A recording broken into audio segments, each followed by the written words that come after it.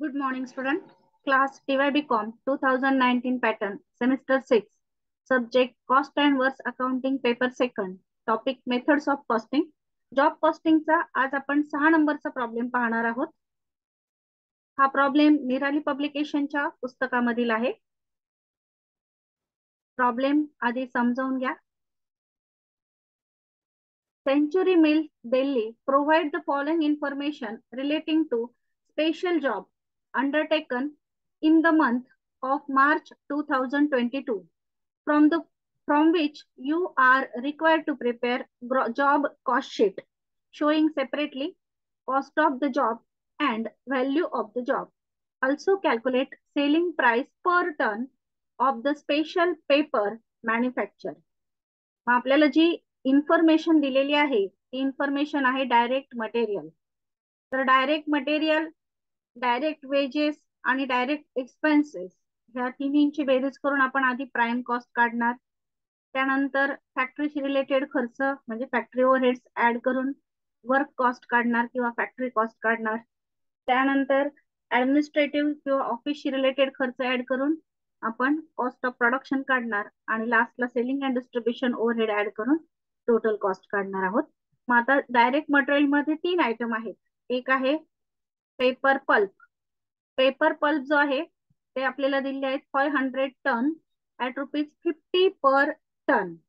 Calculation करून आपल्याला answer घ्यावा लागेल. त्यानंतर अदर मटेरियल आहे 100 टन ऍट ₹30 पर टन आणि रॉ पेपर आहे 75 टन ऍट ₹20 पर टन. मग आधी आपण डायरेक्ट मटेरियल घेणार आहोत. त्यानंतर डायरेक्ट वेजेस पण दिलेले. ऍडमिनिस्ट्रेटिव्ह ओव्हरहेड आहेत 40% of factory cost. Work on cost, fix, variable आणि सेमी व्हेरिएबल असे 3 दिलेले आहेत. पर्सेंटेज प्रमाणे कॅल्क्युलेशन करून उत्तर काढायची आपल्याला. Selling on cost 7% on work cost आहे. Distribution overhead 3% on manufacturing cost आहे. Operating wedges due but not paid ₹400 आहेत आणि डिफेक्टिव्ह मटेरियल रिटर्न जे आपण मायनस करणार आहोत ₹1500 आहे. चार्जेबल एक्सपेन्सेस पेएबल म्हणजे डायरेक्ट एक्सपेन्सेस पेएबल आहेत ₹300.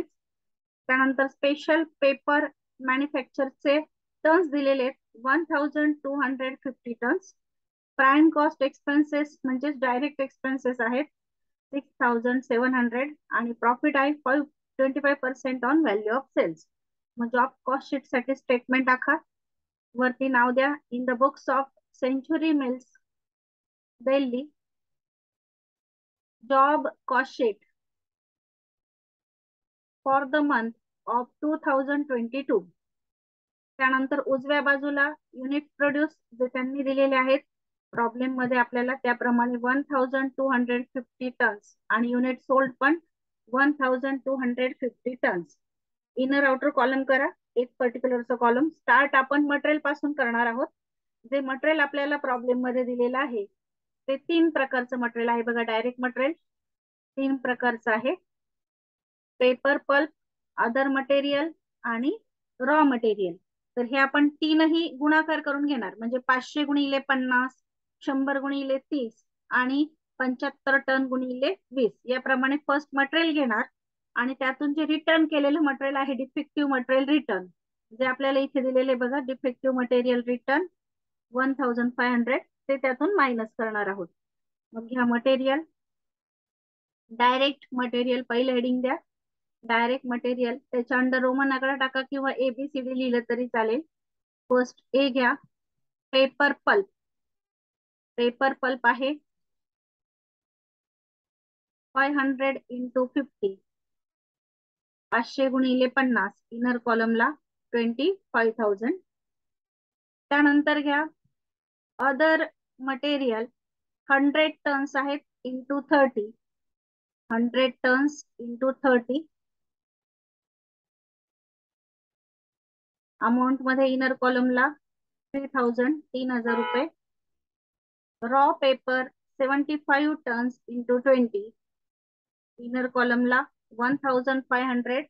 तिन्हींची बेरीज केली इनरलाच ठेवली 29,500 29,500.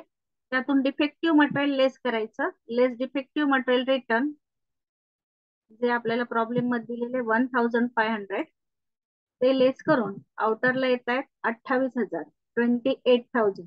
डायरेक्ट मटेरियल किती आलं? 28,000. त्यानंतर डायरेक्ट वेजेस ऍड करायचे आहेत. डायरेक्ट वेजेस बघा इथे दिलेले आहेत आपल्याला. डायरेक्ट वेजेस मध्ये semi skilled, skilled, unskilled workers आहेत आणि त्यांची जी मजुरी आहे ती कशी दिली बघा. स्किल्ड वर्कर्स किती आहेत? 100. त्यांना पर डे पेमेंट करायचंय ₹10. आणि वर्क डेज किती आहेत? 5 डेज आहेत. म्हणजे 100 इंटू 10 इंटू 5, 5,000 होतील. त्यानंतर सेमी स्किल्ड वर्कर आहेत 75. त्यांना पर डे पेमेंट करायचे 8 इंटू 6 डेज, 6 दिवसांसाठी. मग 75 इंटू 8 इंटू 6 म्हणजे 75 गुणिले 8 गुणिले 6 करावे लागतील. अनस्किल्ड वर्कर आहेत 50. त्यांना पर डे पेमेंट करायचे 5. असे किती दिवसाचं? 4 दिवसाचं. म्हणून 50 गुणिले 5 गुणिले 4 करावे लागतील. हे 3 घेऊन पुन्हा प्रॉब्लेम मध्ये आपल्याला इथे operating wedges due but not paid म्हणजे आउटस्टँडिंग दिलेले आहेत ₹400. ते पण त्यामध्येच आपल्याला ऍड करावे लागतील. मग घ्या direct wedges, add direct wedges. त्यामध्ये फर्स्ट घ्या skilled worker. Skilled worker 100 workers आहेत. पर डे ₹10 पेमेंट आहे. असं किती डेज साठी? 5 डेज साठी. तिन्हींचा गुणाकार करून इनर कॉलमला ₹5,000, 5,000. त्यानंतर सेमी स्किल्ड वर्कर्स आहेत. त्यांना किती वर्कर्स आहेत? 75 वर्कर्स आहेत. पेमेंट किती आहे? ₹8 per day in for 6 days. म्हणून 75 गुणिले 8 गुणिले 6 इनर कॉलमला 3,600. त्यानंतर घ्या अनस्किल्ड वर्कर. अनस्किल्ड वर्कर किती आहेत? 50.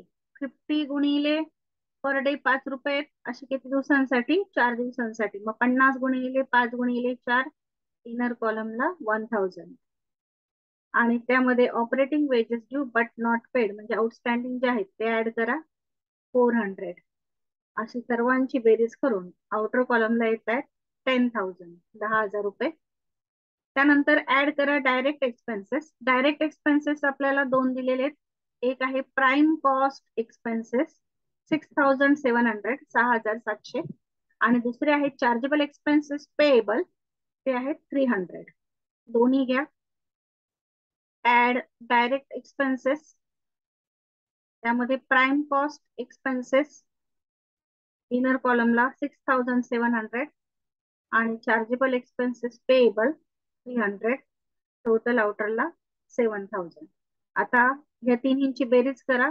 28,000 प्लस 10,000 प्लस 7,000 म्हणजे direct material plus direct wedges plus direct expenses. त्यांच्या बेरजेला आपण म्हणतो प्राइम कॉस्ट किंवा डायरेक्ट कॉस्ट. ही आलेली आहे 45,000, ₹45,000. आता त्यामध्ये आपण वर्क ओव्हरहेड्स किंवा फॅक्टरी ओव्हरहेड्स ऍड करणारे. Add work on cost. आपल्याला सेपरेट असंच हेडिंग दिलेले वर्क ऑन कॉस्ट. इथे प्रॉब्लेम मध्ये आहे बघा वर्क ऑन कॉस्ट. इथे त्यामध्ये 3 आहेत ABC, फिक्स, व्हेरिएबल आणि सेमी व्हेरिएबल. पण त्यांचे वेगळे वेगळे पर्सेंटेज. फिक्स किती आहे? 30% ऑन प्राइम कॉस्ट. व्हेरिएबल किती आहेत? 15% on basic wedges. Basic wedges म्हणजे डायरेक्ट वेजेस. आणि सेमी व्हेरिएबल आहे 5% on operating wedges. Operating wedges वर 5%. मग त्याप्रमाणे पर्सेंटेज काढूया. घ्या ऍड वर्क ऑन कॉस्ट. पहिलं घ्या ए फिक्स. फिक्सचं कॅल्क्युलेशन करूया. फिक्स सांगितले 30% on prime cost wedges.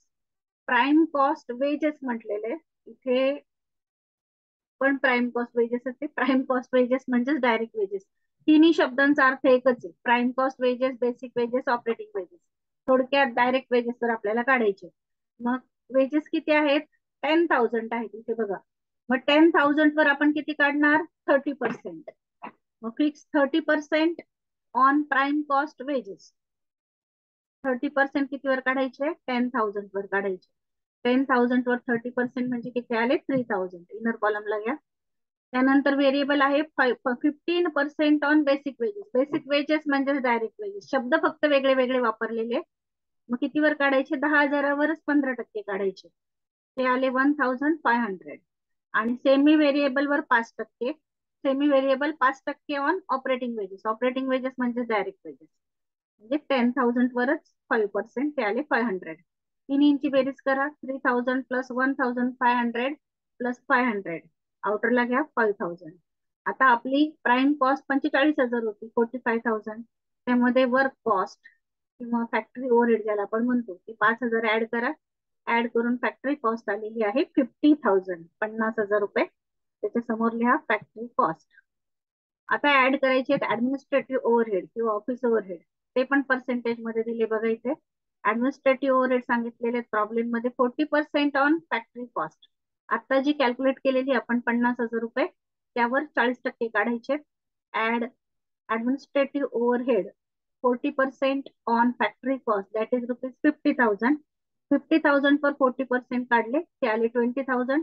50,000 20,000 add करा. कॉस्ट ऑफ प्रोडक्शन आलेली आहे 70,000.